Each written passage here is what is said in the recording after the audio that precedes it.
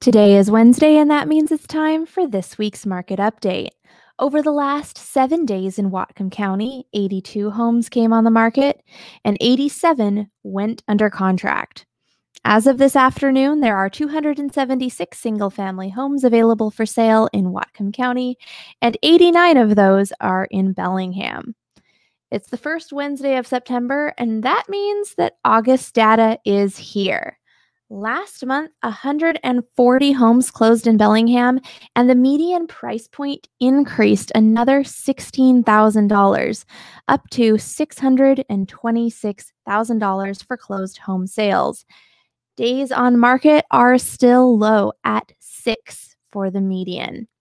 Whatcom County residential as a whole, the median price point is up almost $23,000 and is now at $571,500 for August's closed homes. It's kind of bizarre to think of $400,000 as an affordability benchmark, but here we are.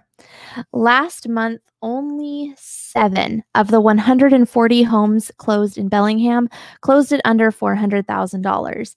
And in Whatcom County, 41 of the almost 300 sold were under that price point. And as you can see on this map, they were spread out all across the county. Now, do keep in mind that I'm looking specifically at residential single-family homes, whereas townhomes, condos, and manufactured homes are generally going to be at a lower price point than a fee simple solo single family standard house. Those are a few details for August's market data. So next week, I'll be back with more data on Ferndale, Blaine, and Linden. That was this week's market update, and we'll see you next time.